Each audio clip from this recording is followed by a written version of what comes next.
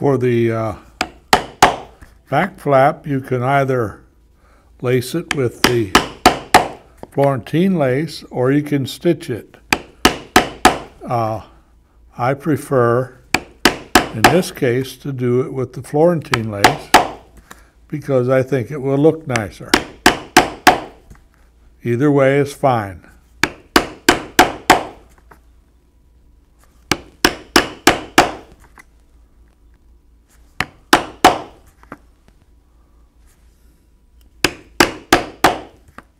Please note on the back flap I have started lacing at the bottom, and I'll lace all the way around and come back to where I started. The reason I started here is because it's a good place to end, where it will not be visible. After we have laced all around the back flap and went through the last hole, we'll turn it over and then we'll take the tail from the one we started with, and with our needle we'll go over that tail and underneath several of the loops here, and then we'll come out and pull it up snug.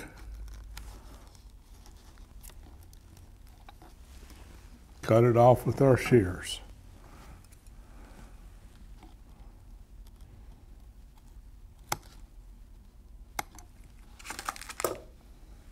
Now if you want, you can cut this off short and glue it down.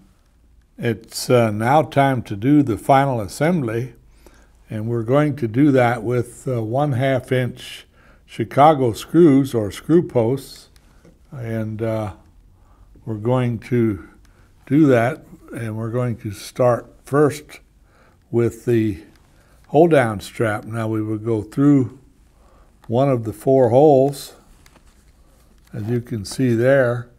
Now I'll go through one of the holes here on the upper rows. I'll turn it over and line up the back part of the flap, and then we will take the screw part and we will screw that together.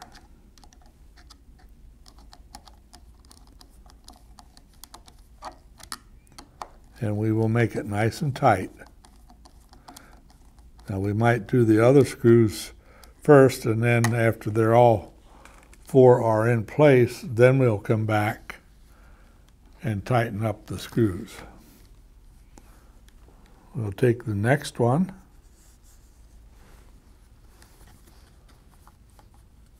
and do the same thing.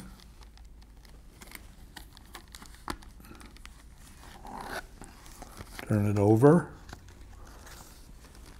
line it up, and put the screw in place.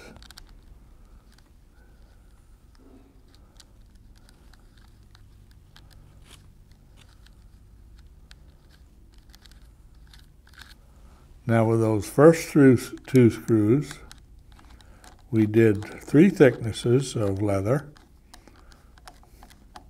The back flap, the main body, and the hold down strap. Now for the next 2, all we'll need to do is go through the 2 thicknesses. Now there are 2 ways you can do that.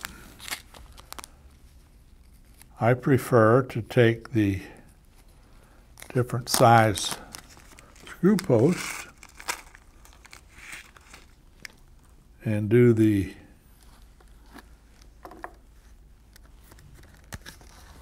smaller one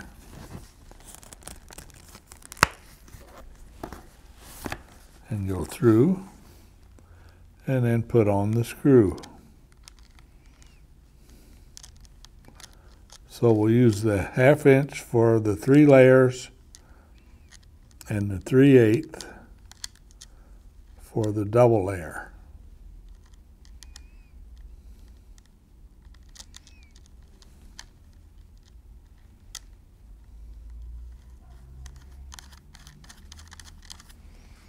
And we'll do the same thing now with the last screw.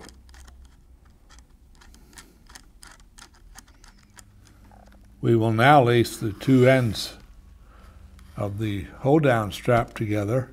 We'll use the Florentine, and we'll leave about 6 inches of lace from the 18 inches that we started with, and we'll do a crisscross stitch.